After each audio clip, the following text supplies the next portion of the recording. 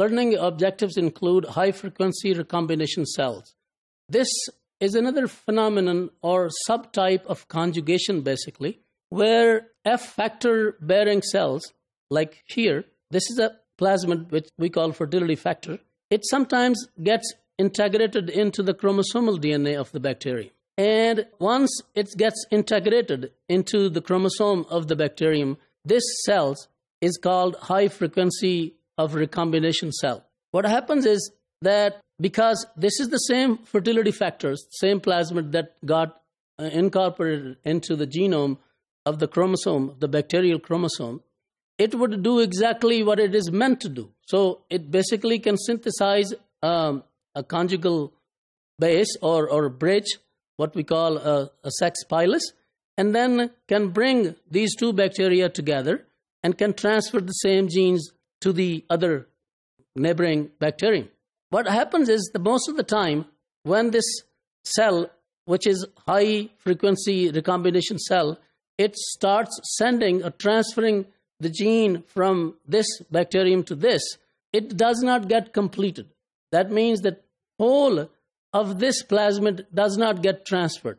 So this cell would acquire only few genes or partial fertility factors. So it never becomes F-positive cell. This is the difference in high-frequency recombination cell conjugation. Like I mentioned that the transfer begins from the middle of this fertility factor, and some part, not the whole plasmid, is transferred. So this is a high-frequency cell, high-frequency recombination cell, and now this is a recombinant cell, which still is F-negative because it did not acquire the whole F fertility factor. If we watch this video, it'll be more clear to you. Occasionally, an F factor integrates into the E. coli chromosome, converting the F plus cell to an HFR or high frequency of recombination cell. Like F plus cells, HFR cells form conjugation pili, which attach to F minus cells. The cells come together and stabilize, probably through fusion of their cell membranes. The transfer of DNA begins. DNA transfer begins in the middle of the F factor within the HFR cell's chromosome. Usually, the chromosome breaks before it's completely transferred. As a result, the F minus cell does not receive a full copy of the F factor.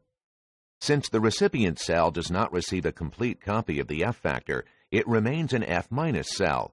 However, the DNA from the donor can recombine with the recipient's chromosome, giving the recipient new chromosomal genes.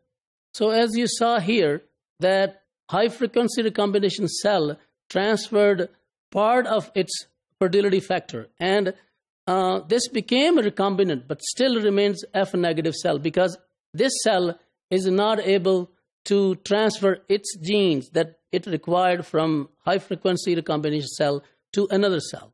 So that is a big difference between a real conjugation and high-frequency recombination cell.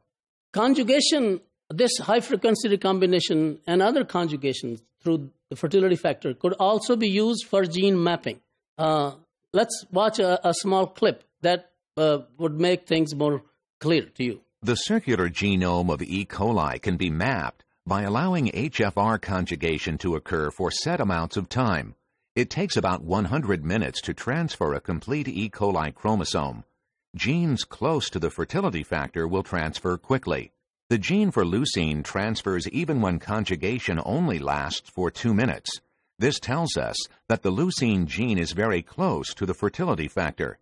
Conjugation has to occur for at least 6.5 minutes in order for the lac operon to transfer. This tells us that the lac operon is farther from the fertility factor than the leucine gene. It takes over 40 minutes for the histidine operon to transfer, so it must be nearly halfway around the chromosome from the fertility factor. So the process of conjugation can be used to help geneticists map the genomes of bacteria. So as you saw here, that because we know that the genes are arranged one after the other, if we allow these conjugations to go with a limited time or time restriction, after different timings intervals, we can determine which genes are transferred based on their ability of these cells to grow in some deficient medium, nutrition deficient medium. And this mapping has its limitation as well, because we cannot map all the genes. We would only target the genes that are that provide some nutritional factors, some growth factors, some amino acids. So all those genes that, like, this is a leucine, this is a lac-operon, this is a tryptophan. So all these genes have to be able to synthesize or provide some growth nutrients. We cannot map all the genes with this technique. In summary, high frequency of recombination is also used as a way of transferring genes from one organism to the other, and this can also be used for gene mapping, although it has its own limitations.